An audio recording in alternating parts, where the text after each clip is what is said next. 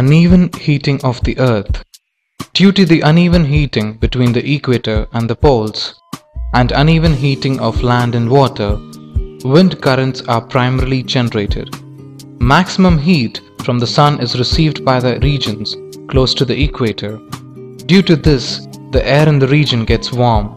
The warm air rises, and the cooler air from the regions in the latitude belt from either side of the equator move in. These winds blow from north to south of the equator.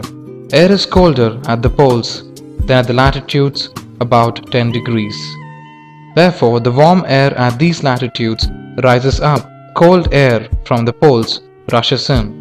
Wind circulation is set up in this way. The winds would flow in a north-south direction or in a south-to-north direction. Rotation of the earth may cause change in the direction of winds. During summer, land near the equator warms up faster, and the temperature of the land is high most of the time than the oceans. The air over the land gets heated and rises. This causes the wind to flow from oceans to the land. These are called as monsoon winds. The Arabic word for monsoon is mawsum, which means season.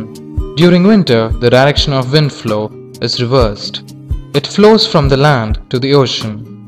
The winds from the ocean carry water and bring rain, which is a part of the water cycle. The monsoon winds carry water and hence it rains.